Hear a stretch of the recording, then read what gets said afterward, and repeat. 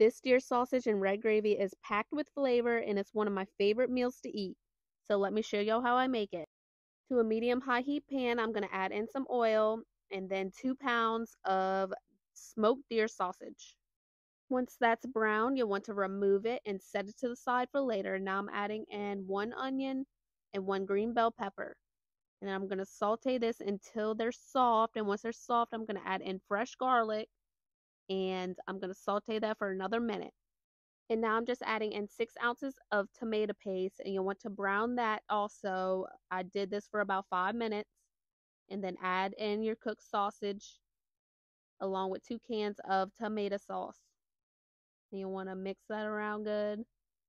And I'm slowly adding in water, but I added a total of 2 cups to this. But add as much water as you like until it reaches the consistency that you like. And now I'm adding in Worcestershire sauce, garlic powder, onion powder, cayenne pepper, and K-Fred's Cajun seasoning.